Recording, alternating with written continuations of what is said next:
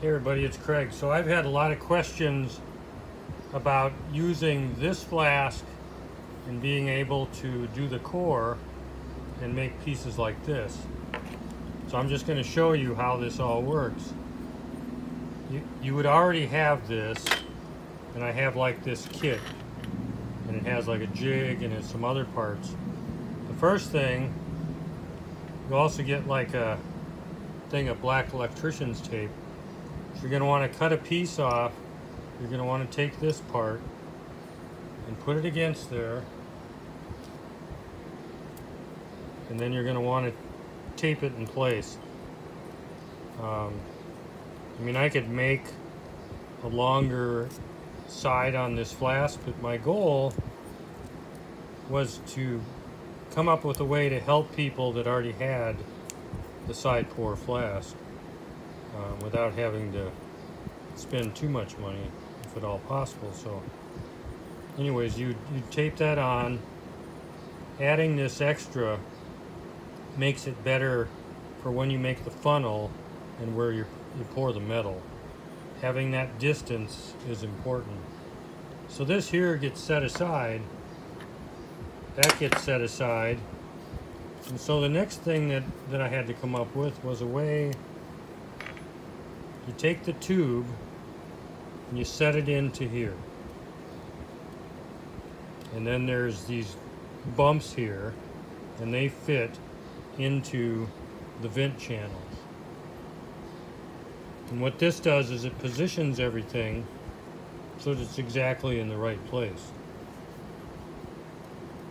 So at that point, we would take some powder. And I've been using cornstarch lately instead of talc, and I really like it. So then you press the clay in.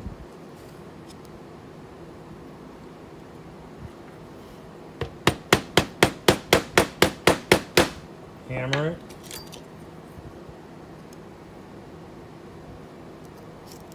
And take it off the top. You want to make sure that this is smooth right here.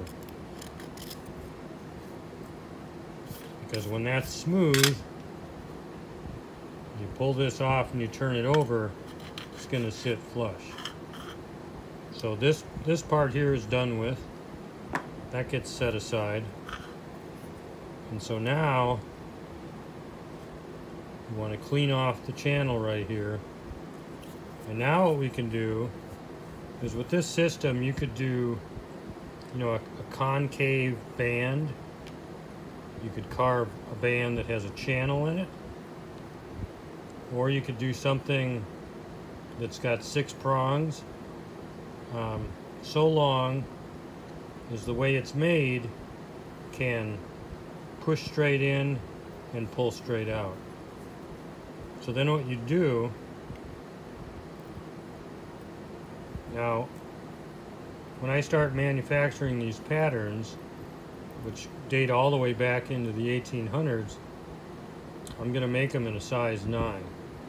And they're going to have a split on the bottom. I'm not going to make a whole bunch of finger sizes. It's just way too much work for me. For anybody, it's way too much work.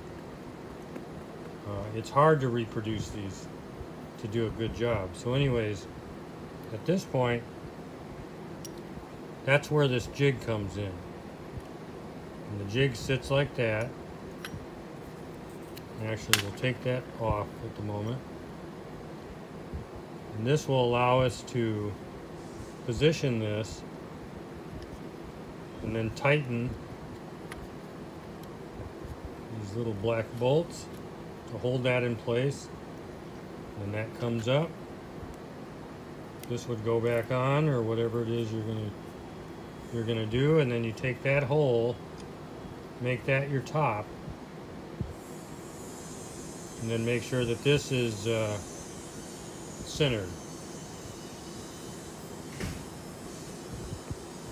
Then we're going to powder that. We're going to powder that. We're going to fit that over the hole. And it's going to make it go straight down. And then you push it in place. So now the next thing is you're going to take this half and put it on top. And then you're going to talc it, or not talc, cornstarch. Taking me a while to get used to that.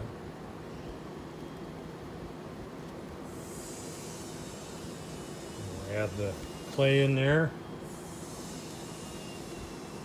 This is called red clay. It's a brand that I import and mix here in Tucson.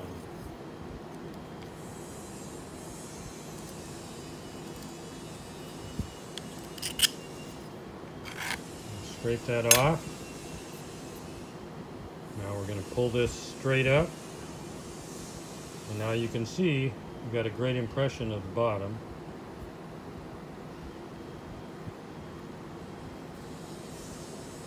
And then what we do,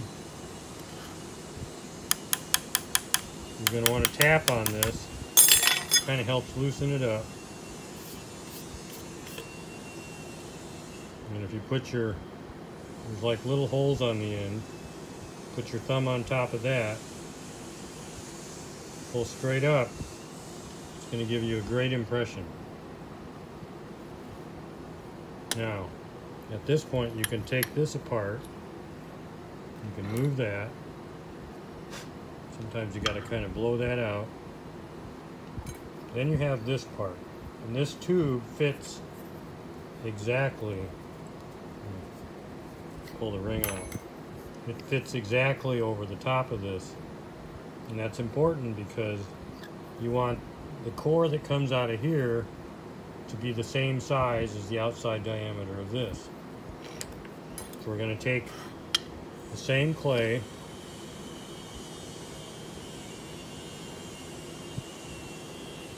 we're going to push it in there.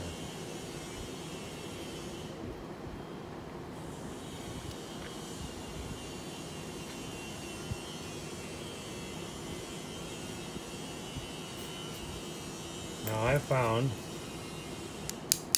if you tap this, you do it long enough, it pops right out. And so now you have your core. And the core sits right in like that. Then that gets set aside, and now you have this side. Now at this side, there's a piece of tubing here. And you want to line that up. So you're pushing right straight down through the center.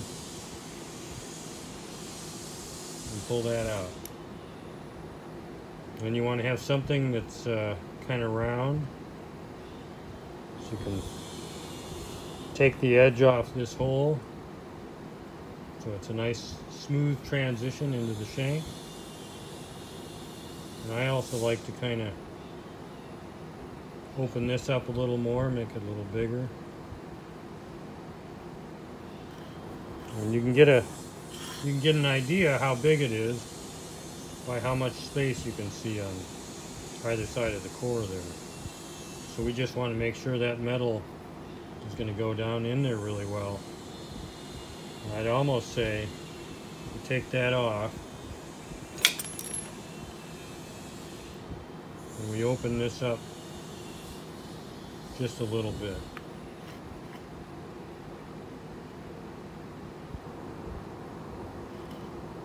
Then we can put that back on. And we've made the entry a little bit bigger, which will help with the casting.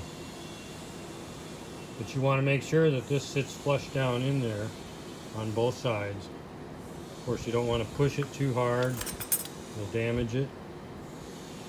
And at this point, this is going to sit down over the top like that. And if you look in, you can see it's nice and flush. You want to make sure that's flush all the way around. And of course, I forgot one little major part of this. was I thinking? Which is to make your funnel. No way I'm going to do the video again because I forgot that. I think people can figure out on their own what needs to be done.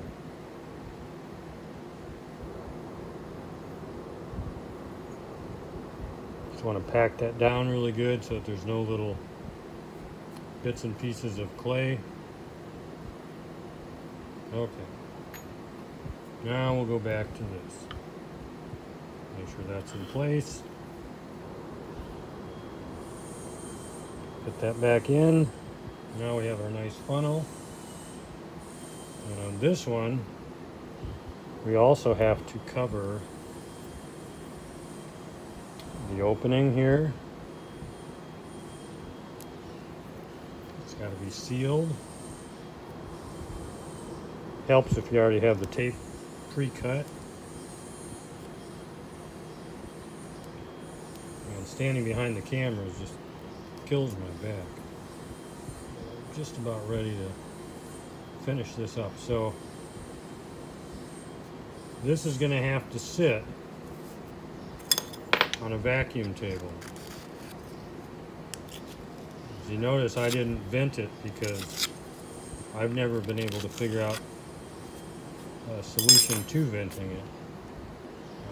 But the vacuum works great. So that's it for this half of the video. All right, thanks.